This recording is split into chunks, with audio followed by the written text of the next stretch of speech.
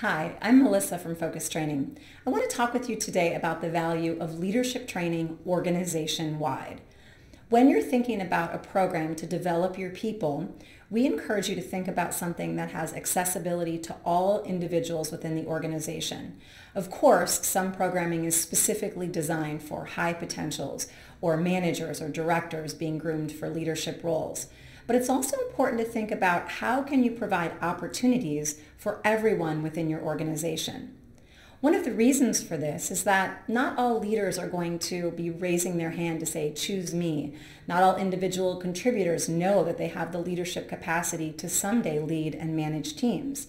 But if you provide these development experiences for everyone in the organization, you will find that the culture of leadership within your company will continue to grow and become more inclusive.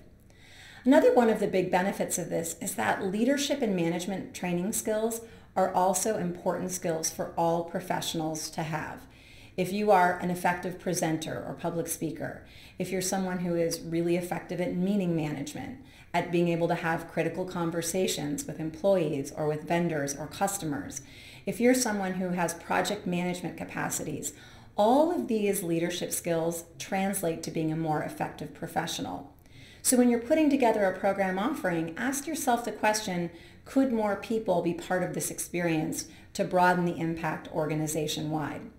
One of the other important benefits of doing so is that you are going to develop a pipeline of leaders that might not yet be managers or people leaders in your organization, but will someday have the capacity to do so.